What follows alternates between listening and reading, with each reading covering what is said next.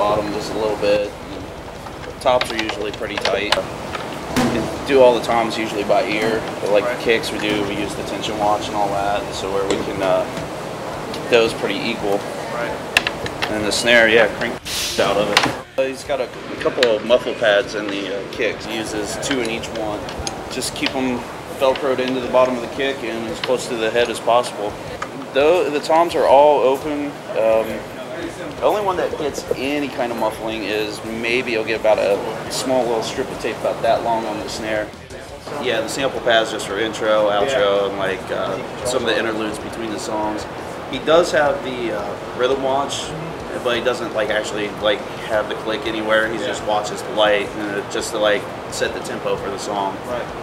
We're all set. I love the finish. I think it looks awesome. Really, it's got a nice attack to it.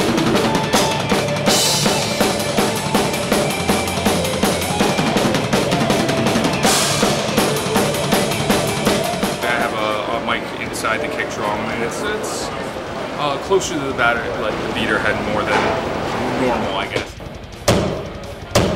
Yeah, getting both kick drums to be the same sound is pretty much the biggest challenge.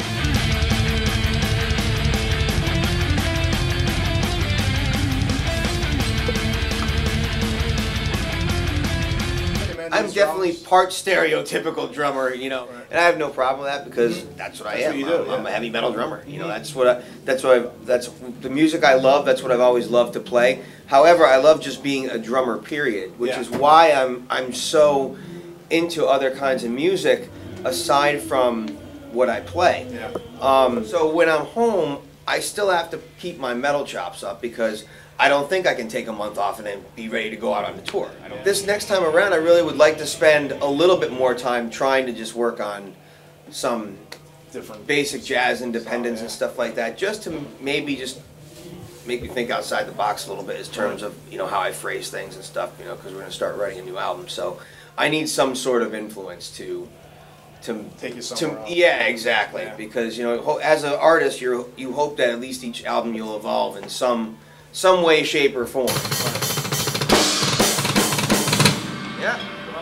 Yeah, that's a lot better. You do what your body tells you to sometimes. The days of having a kit, like my old days when the kit started over here and ended over here and was up here, those days are gone. And a lot of it too was even with my doctor, you know. Got to bring things where you're not stretching for stuff and bring cymbals lower so you're not, you know, you're not extending that shoulder up.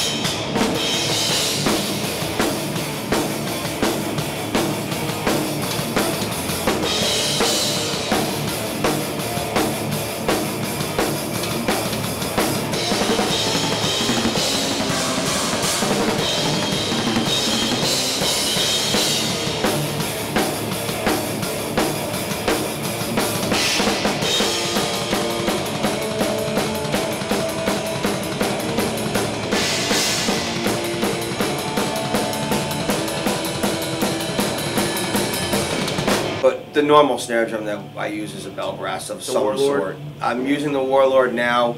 I used the 6.5 for a couple of years. I used the 5.5 for a year. I think the bell brass is the best snare drum made, period. I have 3 of them, and I love every one of them because they all have a different characteristic, but they're all just balls is the only word. It's just, they're the mightiest snare drum that you can get. They're real specific sounding drums because they don't sound like either one of those 2 prior kits. They don't sound like the maple, they don't sound like the birch for given reasons. With the toms, I'm still experimenting. So now knowing that they respond better to a lower pitched tuning, I want to go home and try different Remo heads with the drums to see if I can discover another potential that these drums have. Because I've only done 2 tours with this kit.